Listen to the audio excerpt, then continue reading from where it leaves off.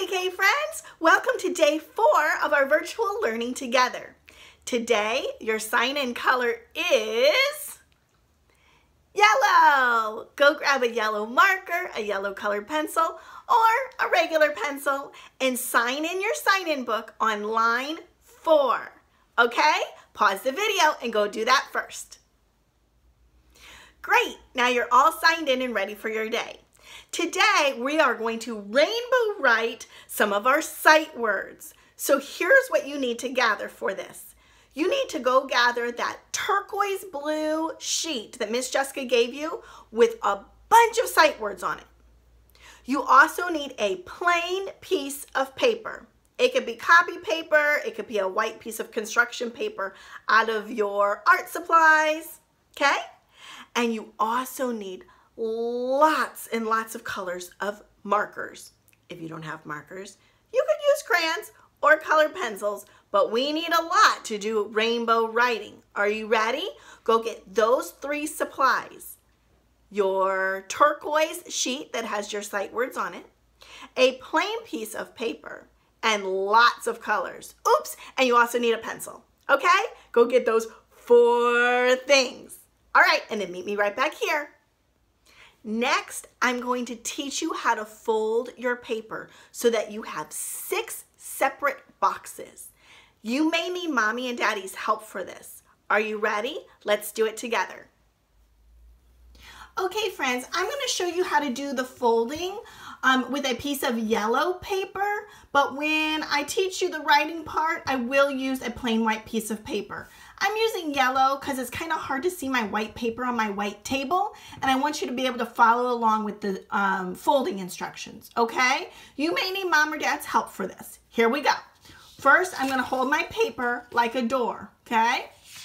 Then I'm going to fold it over in half.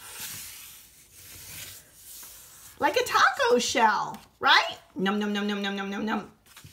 Now this part is tricky. Watch me do it first, then pause the video and ask mom or dad for help.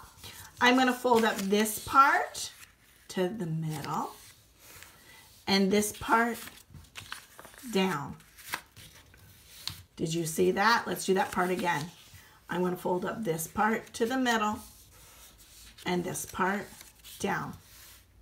Then when you open it up, you have 6 sections of your paper. You have this rectangle, 1, 2, 3, 4, 5, and 6. Okay? Pause the video. Go get mom or dad to help you fold your paper into 6 sections. Do that now. Okay, friends, do you have your folded piece of paper? I've got mine ready to go. Now, I'm going to look at my sight word list, and I'm going to pick out 1, 2, 3, 4, 5, 6 words that I use a lot in my writing.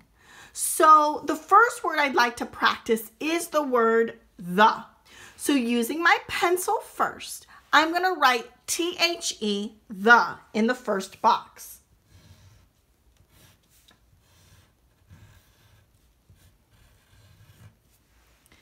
Now I'm going to pick 5 more words that I use a lot in my writing and I really need to practice them.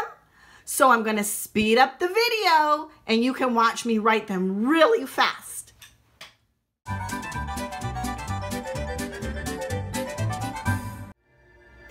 Okay, friends, did you see me write all of those words? So Miss Jessica is going to practice the words the, and, is, to, my, and we. All right? Now for the fun part. You need to write each word with 3 colors, kind of like a rainbow. We start with the lightest color, then a little bit darker, and then the darkest color last on each word. So you're going to write each word 3 times because you're using 3 colors on each of those sight words. Are you ready? I'm going to speed up that video.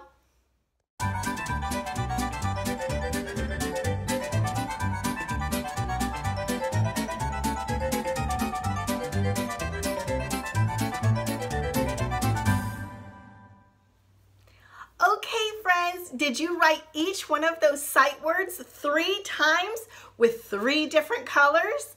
If you did, Thumbs up for you. Good job today. Now I need to speak with Mommy and Daddy, okay?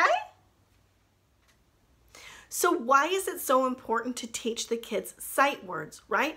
Aren't we just now teaching them how to sound out words? Yes, but sight words make up over 80% of what we actually read. So we know when we're teaching children to read that we have to do a combined approach. Yes, we have to teach them to sound out words, but we also have them just memorize those sight words that they use in 80% of what they read. Plus, oftentimes those sight words, you can't sound them out. They defy the rules of the English language, right? So we just have them memorize those sight words. And this is a fun way to do that.